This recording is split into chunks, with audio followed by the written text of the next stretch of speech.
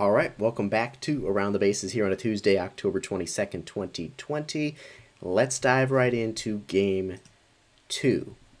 As the Rays bounced back behind a dominant outing from Blake Snell, as well as a 2-home run game from the previously struggling Brandon Lowe to win Game 2, 6-4. Some of the key storylines in this game, we have to start with Blake Snell, who was the pitcher of the game in yet last night's contest. He struck out 9 batters in 4 2/3 innings, and he took a no-hitter into the 5th inning before giving up a 2-run home run to the Dodgers' Chris Taylor. Snell showed some incredible stuff in this outing. He became the first pitcher since Roger Clemens in 2000 to strike out 9 and allow 2 or fewer hits in a World Series game. Of course, Clemens in his outing went something like 8 innings. Snell 4 2/3, as I should note that the Rays went back to the strategy that had got them there. You know, we just talked about that. They didn't leave Snell in long. They had the quick hook for him after he got into a little bit of trouble in the 5th inning. As makes sense for Snell. He's a guy who hasn't gone 6 innings in a start since July of 2019. Something like that. It might be June. He doesn't go 6 innings much, and they're not afraid. He's had some previous health issues. The Rays often have a quick hook for him, but that doesn't mean his outing was any less dominant. Of course, he didn't give them as many innings, but 4 2/3 innings, 9 strikeouts. He really set the tone for the Rays to win 6-4 last night. The other player we have to talk about is Brandon Lowe, who he was the best hitter for the Rays this season. He smacked 14 home runs in the 60-game season. He hit about 270. But he had cooled off down the stretch, and he was really struggling this postseason. He had 1 home run, but he was hitting just 107 during the playoffs entering last night. But the team and Kevin Cash, they stuck with him. He was in last night's lineup, batting second. He wasn't even moved down deep in the lineup, and it paid off, as Lowe hit an opposite field solo home run at the top of in the first inning off of Tony Gonsolin to put the Rays on top for the first time in the World Series. And that gave the Rays their 27th home run of the postseason, which tied a Major League record for most home runs by a team in the postseason. In the 5th inning, Lowe hit another opposite field shot. This coming after he had no opposite field home runs all regular season. He hit a second in this game in the 5th inning, and that made it 5-0 Tampa Bay. And at that point, Lowe had 2 home runs, Snell a great outing. And that home run gave the Rays sole possession of the record. Most home runs hit by a team in a single postseason, 28, the 2020 Tampa Bay Rays. Now, should note, the Rays had more opportunities to hit these home runs in this wild card series round. There's just more games in this postseason, but still a remarkable achievement, especially the Rays getting to it here in just Game 2 of the World Series. Lowe was the offensive MVP of Game 2 for the Rays, but the club also very notably had 8 hits aside from his 2. One thing to talk about here for the Rays offensively, aside from Lowe, in the 4th inning, Dodgers second baseman Kike Hernandez, he botched an inning-ending double play ball, and that opened the door for Tampa Bay third baseman Joey Wendle to deliver with a 2-out, 2-run double into the gap. That gave the Rays a 3-run lead. Of course, Lowe homered again. Wendle picked up another RBI in the 6th inning on a sac fly for the Rays' 6th run of the game. And that's a really notable development, that the Rays were able to string together some hits and capitalize on a Dodgers mistake. The Dodgers aren't going to make many mistakes, but if you're the Rays playing the best team in baseball this year, you've got to capitalize on any mistake your opponent makes, and you got to be able to string some hits together. We've talked about it. The Rays have been unable to do that for a lot of the recent postseason, at least. They've relied on the home run, which has served them well, but it makes for a tricky, and like we talked about on Tuesday's show, it limits your avenues, the variety of your avenues to win.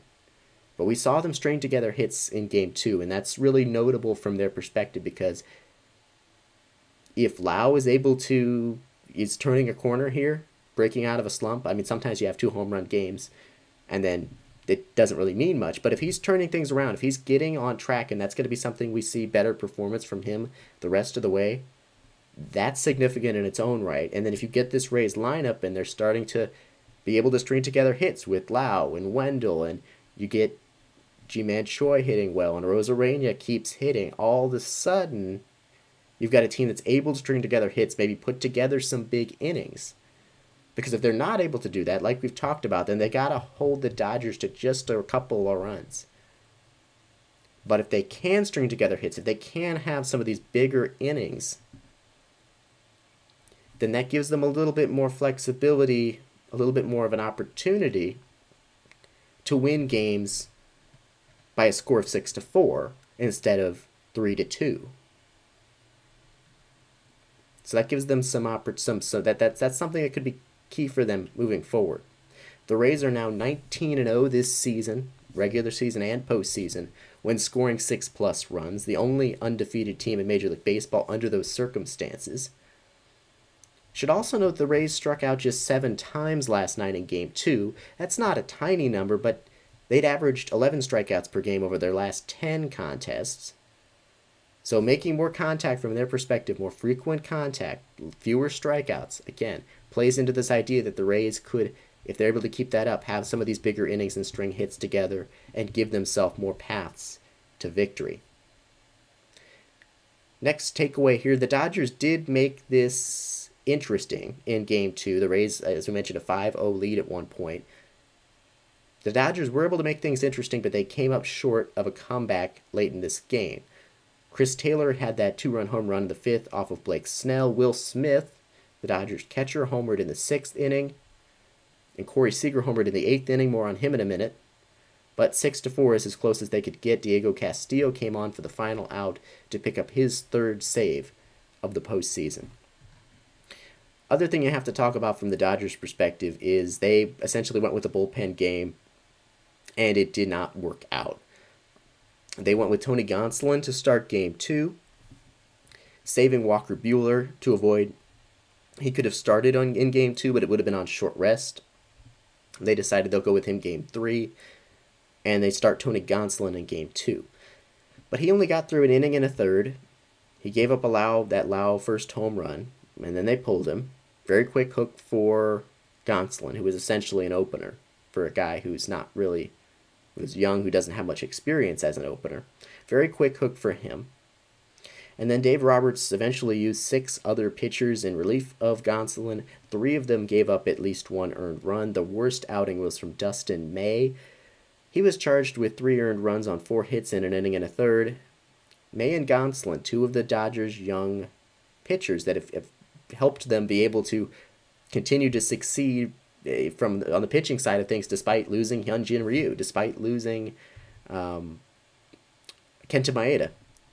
They've lost some of these veteran pitchers who've been huge for them, but they continue to be a great pitching team because of young pitchers like May and Gonsolin, who combined to post a 2.46 ERA during the regular season. But in the postseason, they've combined to pitch to a 7.02 ERA. The Dodgers are going to need them to do better the rest of the way, and Dave Roberts, Dodgers manager, said post-game on the pair, on May and Gonsolin, he said, according to the Associated Press, "I still trust them, I still believe in them, and they've just got to make pitches. They're still going to need to get big outs for us," and that is certainly true. Because there's Kershaw, there's Buehler, there's Urias, but there's not a ton of other, like, they're going to need big outs from these guys, like Roberts said. So that's going to be something to monitor moving forward. Dustin May and Tony Gonsolin, can they get it figured out? Because part of it could be they're being used in roles they're not used to, and maybe they're struggling with that.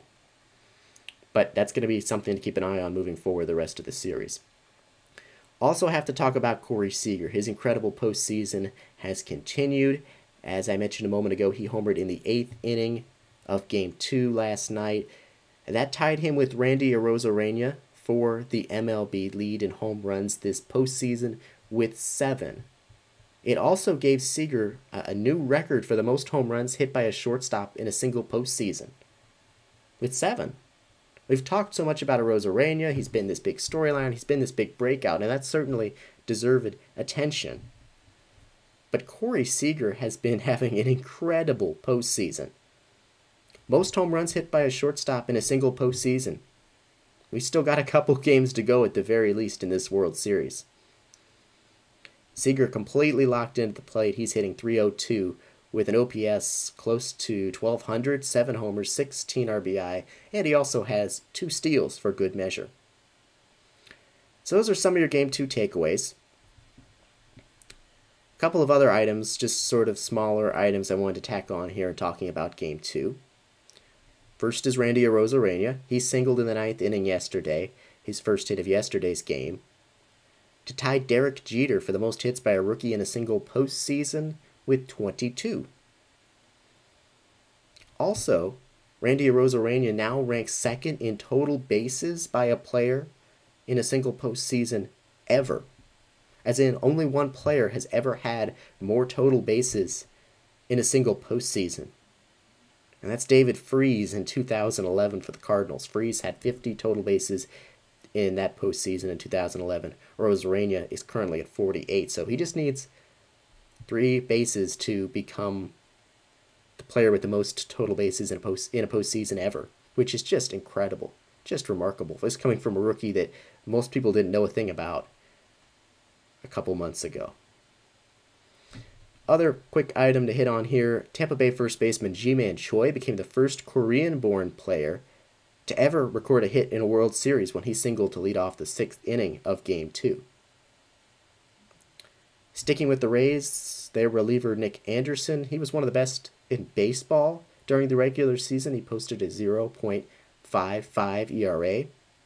But Anderson has really struggled in this postseason, particularly of late. He's posted a 4.85 ERA in the playoffs, and he's given up at least 1 earned run in 5 straight appearances, including last night. Anderson gave up just 1 home run in 19 regular season appearances. He's now given up 3 home runs in 8 postseason appearances. So he seems to have lost it right now, and that's not to say that he can't get things turned around in a hurry. He is one of the best relievers in baseball. But he just doesn't have it right now. And that's not devastating for the Rays, considering the amount of options that they have that Kevin Cash is willing to go to in late innings. But it is becoming a situation where, are they going to trust him in high leverage roles moving forward to the World Series? I feel like right now he's probably got to prove it.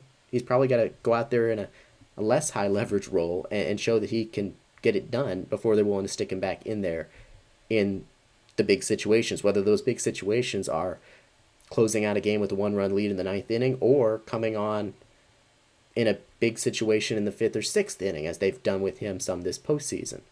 He's been their best reliever this year, but it wasn't that he was their set designated closer all the time. He was their closer a lot of the time, but he also came in high leverage situations in the 7th, and the 6th, and the 8th.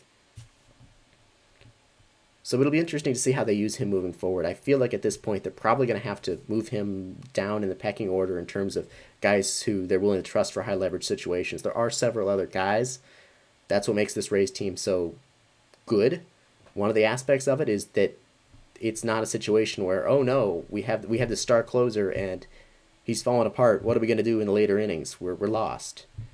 Because they just have so many guys who they can throw out there. They had so many guys who got saves this year. Like they don't care about the closer's tag and, oh no, has this guy pitched in the 9th before? Like, they're going to go with who they think can get them the outs, and they don't care about the traditional roles. That's true in the starter side of things. We talked about that. That's also very, very much true in the bullpen.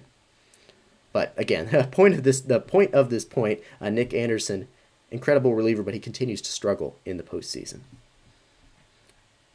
All right, so that's what you need to know from Game 2, and that's where we are right now. Again, sort of your summary. Dodgers win Game 1, 8-3. Kershaw was great. Mookie was Mookie. Dodgers had offensive contributions throughout. The Rays offense couldn't get things going. And the Rays deviated from their normal pitching plan. They left Tyler Glasnow out there a lot longer than they usually would. Game 2, the Rays bounce back. Blake Snell was great. Brandon Lau breaks out of his slump. Dodgers can't come back. Their pitching carousel doesn't work out. And Corey Seager continues to do awesome things.